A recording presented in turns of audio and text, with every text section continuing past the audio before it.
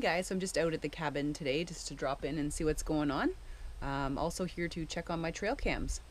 So shortly after lunch I want to take you guys out to discuss the couple of trail cameras that I have, how I set them up, some little tips and tricks to help you out if you're setting up some trail cameras this fall, or year round for that matter. So I'm going to have lunch. I want to show you, I got this new little pot. It's like a Stanley pot, 24 ounce. It's pretty neat. I picked it up at Princess Auto, and you just flick it down, and when you pop the top off, these cool little green cups inside. And I've seen a few of you guys with this set, and I think it's really good. These cups are extremely heavy duty, and they're looks like they're insulated. So I'm gonna make some soup for lunch, and then after we'll follow me along on the trail, and I'll go pick up some trail cams and we'll talk about them.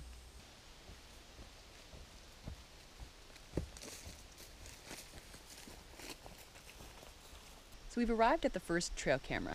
This camera is a second camera that I've purchased. This is the Browning Strikeforce HD. I believe now they have a Strikeforce HD Elite. And you know, it really is one of my favorite cameras. I only have two cameras right now. I'm looking to expand my trail camera arsenal. Let me show you a little bit more about the Strikeforce HD. So as you can see, it's pretty compact. You know, it's quite small. That's what I like about it. It comes with a really long strap so that you can strap it to a tree, quite a big tree. This is a small tree. And one thing you'll notice when you open it up, well, it's got camouflage, which is nice. So, you know, people can't see it to steal it. And it's also not as visible to the animals when they walk by. You can kind of open it up there. You see it's got a display there. On, off mode, enter, some buttons there. And then this is where your SD card lives. So I'm going to just turn it on for you guys. It has a few modes. Certainly trail camera mode is one. The other is video. And then it has time-lapse and time-lapse plus modes. It takes some AA batteries, which is great. My other one takes D batteries, and you'll see what a pain that is. And the battery pack is actually on the side, and I'll show you that. So this is where the batteries live. So I'm just going to leave it kind of like that so you can see it. Basically, you open the battery case by going like so, and then you pop out the batteries. A little difficult with one hand, but here we go. So as you can see, it's got 6 batteries, and these are the regular Energizer Eco Advanced. Today what I'm going to do, and what I advise you guys to do if you can, is to use lithium batteries for your trail cameras. They aren't cheap, but my goodness, they last a really long time. You know, I set these batteries up a few months ago and they're already at 50%, which is not that great. If you use the lithiums, I find that you can take hundreds of pictures and, you know, probably over 100 videos or more, and still have a really good battery power. I did this last winter. No, actually I set them up 2 Marches ago where I got the camera, and I let it go for a full year, and it literally, those batteries lasted through a harsh winter with excellent power, a whole year, which, I mean, you're not going to get that with your regular copper tops or even your Energizers. You will have to change them at least a couple of times a year. That's what I found with this camera. But the lithium makes a big difference. Also makes a big difference in the cold. This camera was able to turn on at -26 and capture some really stunning photographs of you know, wolves and coyotes out on the river there. So that was pretty amazing. I was extremely happy that I was able to do so. I think this year I might actually get a little cozy to put over the trail cams, just to see if I can get it to turn on when it's a little bit colder, because we certainly get to -30, -35, and I would like to capture. I missed on some really good photographs last year because it conked out below -26, but -26 still not, that's not too shabby actually for it to turn on and start working. So let's switch them out for the lithiums. So with this Strikeforce HD, when I go into my trail camera photos, I can set the photo quality to ultra, which will save a larger picture, and it's a very high quality picture at 10 megapixels. Some cameras actually shoot at less than that, so 5 megapixels just out of the box. I say if you can get a trail camera with better resolution, to go for it. This camera also shoots HD video, which I find amazing, and it's great. You don't get these grainy videos, you don't get grainy photographs either. So I would say if you can, to go for a camera with higher megapixels and that shoots in HD if it's doing video. So in this camera, I can actually adjust the photo quality and video quality. Okay, so I can set lower video quality or higher video quality. I always set everything to the highest possible settings. But for example, I can set it to 1.3 megapixels, but I can store a lot more on the card if I'm not going to be here that often, or if I want to leave it up for like a year or something like that. But I definitely want it at high quality, and my video at high quality as well. Video length, you can set this to different lengths too. Here we've got a minute. I find that's pretty good. And when I set up my trail camera on video mode, I usually set it to 1 minute, just because I like those short clips. It gives me what I want to see, and I don't spend forever in the studio editing those things out. The next thing on here is picture delay. So how the camera recovers after taking a photograph, when will it take the next one. So I have this one set at 5 seconds. I think that's pretty good. I mean, it will eat up your card quickly if you've got a lot of animals kind of going through, because it will take a photo every 5 seconds. Sometimes you can have it set it to 1 second, or a lot longer, 2 minutes, if there's a lot of, slow animals kind of moving through. You don't really want, 50 pictures of the same deer. But, I don't really have a lot of animals going through this location at this time. So I set it up at 5 seconds, and, I think it's pretty good. There's also multi-shot mode, so you can take burst mode, take a burst of pictures. I don't find that terribly useful for me, so I leave it off. Temperature units, Celsius or Fahrenheit, and I've got the camera name here at property, and I've got the image data strip on. This camera has an option to test motion, so you can sort of make sure you've aligned your camera properly when you've got it put on the tree. When you're doing time lapse, it can do the frequency in lots of different times. So 2 minutes, 5 minutes, 10 minutes, 30 minutes, 60 minutes, 5 seconds. So you get a general idea of, if you're wanting to see what's, if you're doing a build and you want to film that, you can do that. Or if animals are coming through and you want to get a general idea of the day, you can set it whatever time frame you want for getting those photographs. And here's that setup for the time-lapse period. I have it set all day, but you can definitely adjust that as well. So you can set it for an hour, 2, 3, 4, and so on. I just leave it at all day. And then this also has the option to delete all of your pictures on the SD card in the field. And then if you're going to output your videos onto the TV, that's an option there. So let's review a little bit about trail camera placement. So when you're looking around for places to put a trail camera, you certainly want to put it in an area where you see lots of sign, be it poop or tracks or antler rubs, things like that.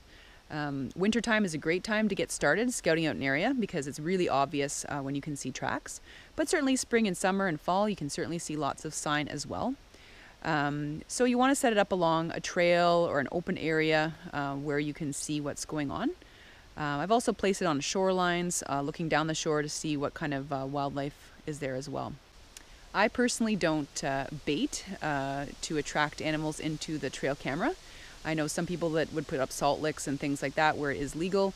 However, I don't believe in sort of, encouraging animals to think that I'm their source of food, because then I think that leads to human-animal conflict more times than not.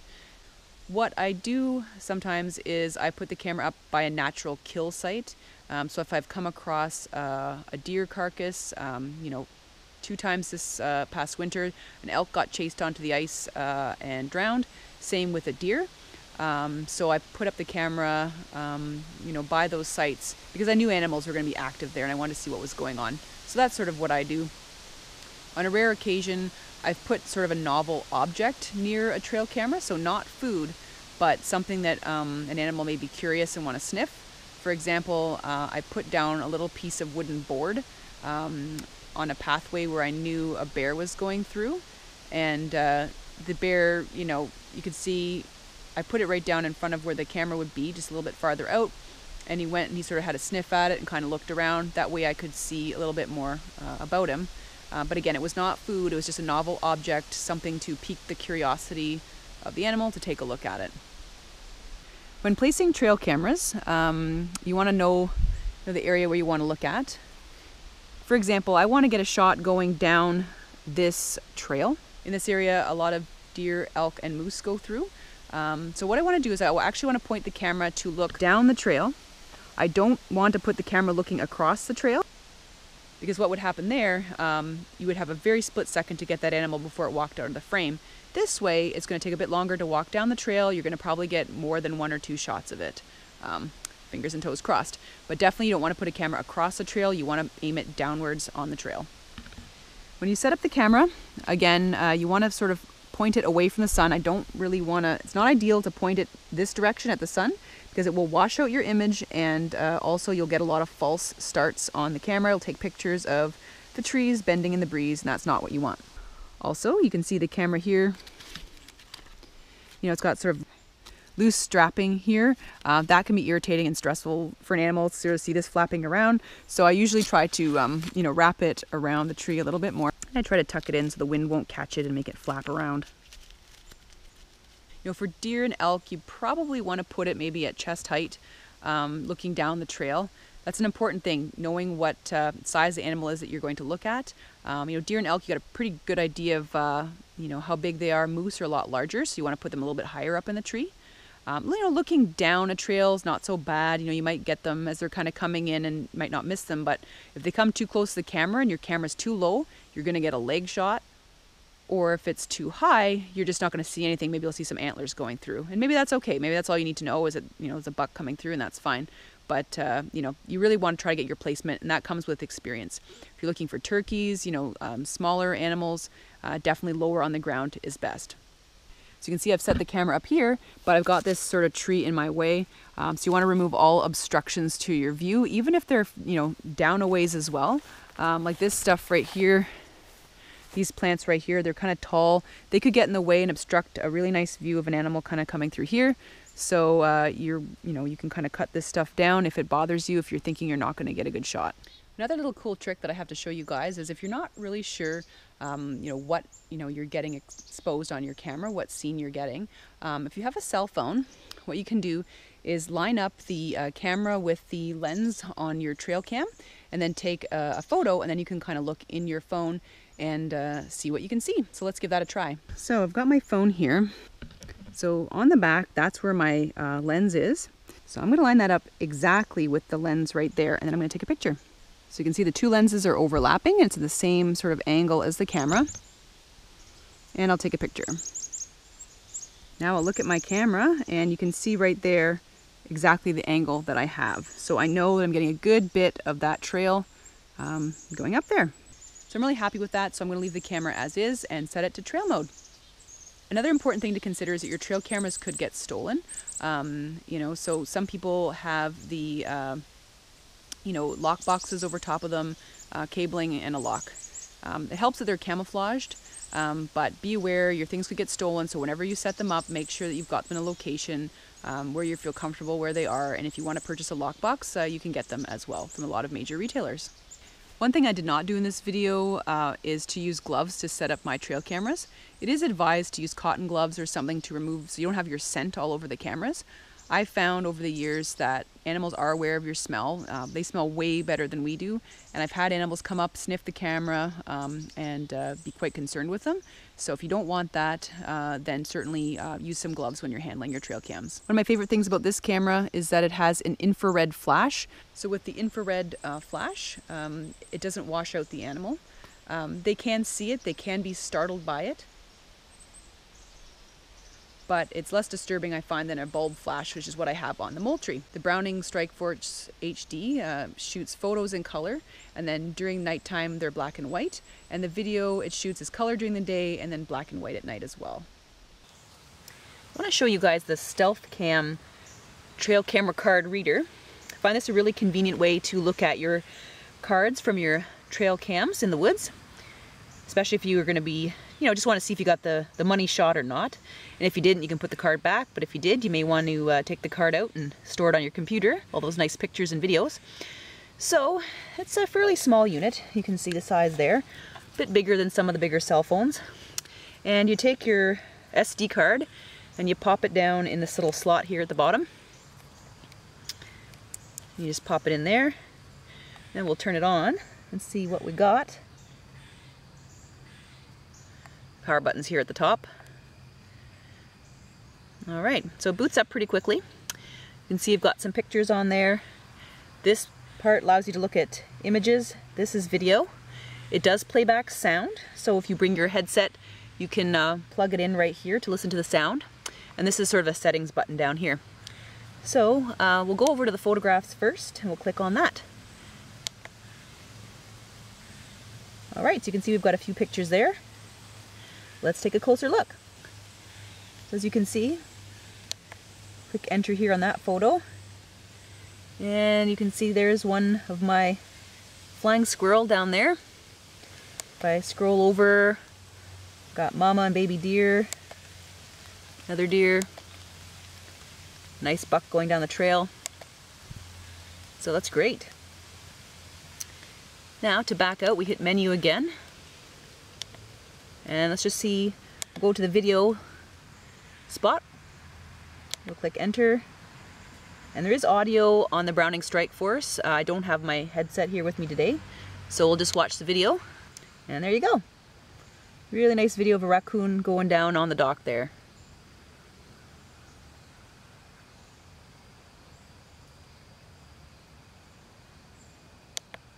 That card was a bit of a compilation of some of the pictures that I've got, just so I could show you this unit. One thing about the unit, it only plays AVI videos and does your JPEG images. So if you have images stored in any other way, it will not show them, and same with the video. It would be really nice if this thing had some onboard storage. You know, if I wanted to take my pictures off the SD card, put it on here and bring it back to the cabin in the computer, that would be great. But so far it does not have that feature. So I can only look at it, you know, turn it off, decide if I want to swap out the card, put in a new one, or just take out this old card, you know, and pop it back in my trail cam. Just a cool little product for you guys that I want to show you. There's a few blank shots, which it's very common to those of us used to working with trail cameras. And the most common reason for the blank shots, one is that you have a camera that the sensor is a little bit bigger than the actual sort of what the lens can see. So, you know, it senses the animal in the area and it'll take a picture. However, you know, if your lens doesn't have a wide enough scope to it, it will not see the animal. Another reason actually that I didn't think of was that sometimes animals go through and they're very fast. So they'll, like a bird will kind of fly through, so you won't really see it, or a deer will run through. Sometimes you can see a little bit of a tail or an ear or something, so you know they've kind of gone through quickly.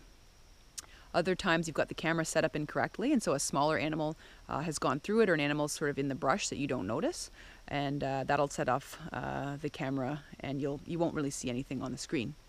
Another reason is that if you sort of have your camera where the sun's pointing at it all the time, you know, if you have a southward direction, the sun's just arcing along it all day, that I find falsely triggers the sensor that there's an animal nearby, and so you'll get a bunch of pictures of you know, waving grass and trees, and you won't see an animal in the camera shot there. So that can be really frustrating, and that's a hard lesson to learn. I've done that a few times, unfortunately, but the best advice is to have it, if you can, pointing in a northward direction, or sort of out of the sun, because the sun does create a lot of false images that don't contain wildlife.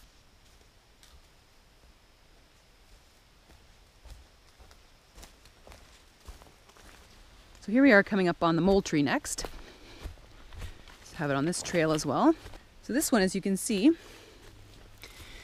is a lot larger. So there's my hand for comparison. You can see it's a lot bigger, okay? Smaller buckle. The buckle failed on it, so I bought a new one. So we'll take this off and take a look at it. So right off, you can see it's got a really sturdy case, which is great. They're all waterproof. You can see at the top it has a flash, like we talked about earlier. This tends to startle the animals and wash them out. You know, when they get really close, then you just don't know what you have when it flashes at night. Down here there's a sensor, and above that is the lens. When we open it up, you can see there's a switch there. I'm going to just turn it off. It's not taking pictures of the ground. And this is the problem here. It takes 6 C batteries. I thought earlier they were Ds, but they're Cs. But that's a lot of battery. I can't really find any C lithium batteries, so I just use the copper tops. But again, they really don't last that long, and this camera does not turn on well in the cold. That's one of the reasons why I'm looking to replace it. So on the side there, it has its SD card, the USB port like the other camera. What else can I show you? Well, it's got sort of a more basic sort of system here to put it in, set the date, time, different modes. Again, your burst multi-shot mode, your photo delay there. You know, you're gonna let it sit for 5 seconds, 1 minute, 2 minutes between photos, or 10 minutes. This one has an option to aim, so there's a red light that comes on in the front. You can see it right there. And when it's a little shady, you can see, where that beam illuminates is where your camera is going to take the photo. But I've shown you a little way in the other video there how to see where your camera is aiming. So if we turn it on,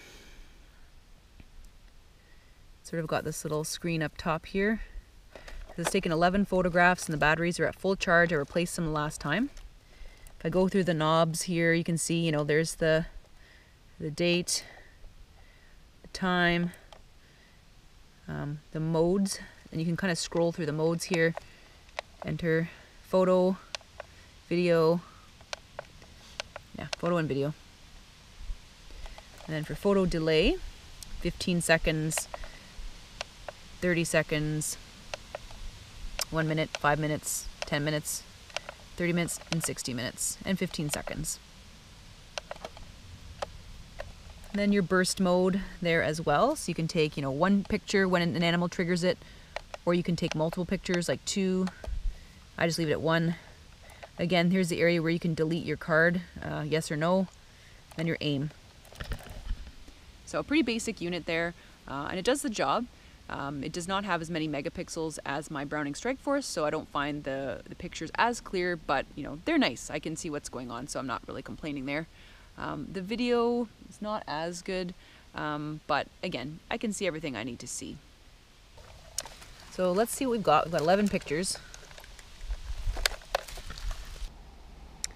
So there we go. We've got a good one there of a deer standing nice and squarely in the frame there. This camera also has the date, the time, and the temperature. I've got it actually in Fahrenheit there. I don't know if you can switch it to Celsius, but I've always left it in Fahrenheit on this one.